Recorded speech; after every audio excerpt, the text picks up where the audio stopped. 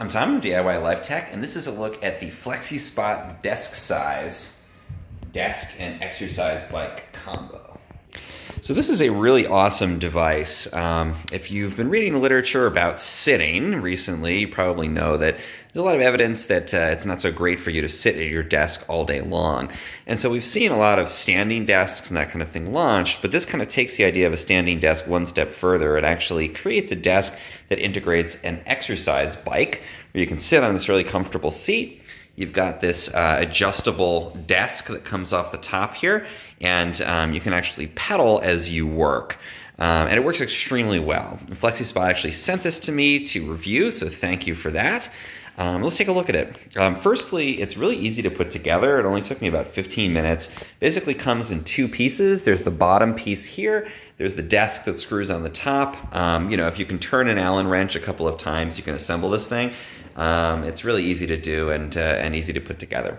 All of the pieces at the bottom here, these legs and the pedals actually fold in and out. So if you want to store it, you can actually fold these in, these legs fold in, and it's really secure. It does have these caster wheels, so you can push it around too, which is great. So I can move it around my office here, you know, I can park it in the corner when I'm not using it and then slide it out.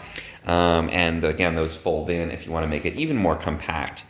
It's super adjustable too, so you can move it to fit to exactly how you want to work.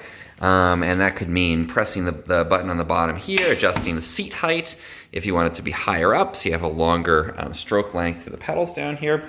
You can also press the adjustment on this desk and move the desk up and down too. So again, really customizable. And the concept, as I showed for a second at the beginning, is you sit on this and you pedal along. And you can put your laptop on the desk, you can put a phone on here, you can do anything where you need to have this nice big working surface.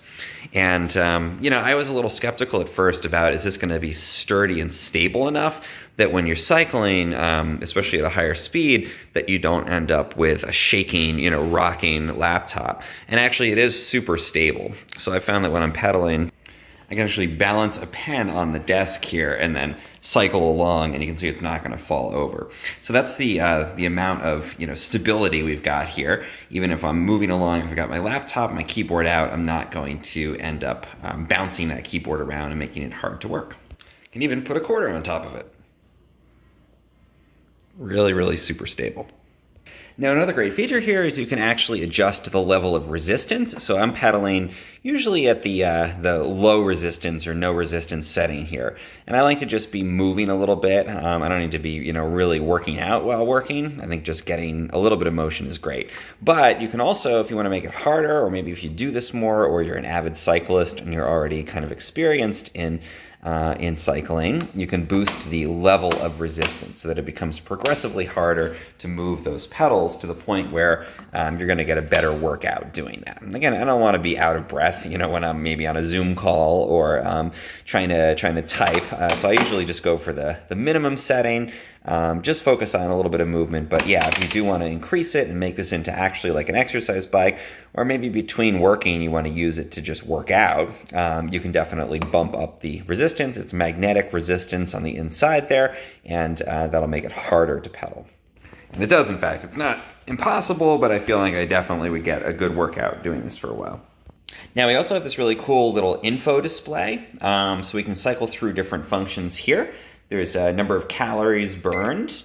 We've got an odometer there for our distance.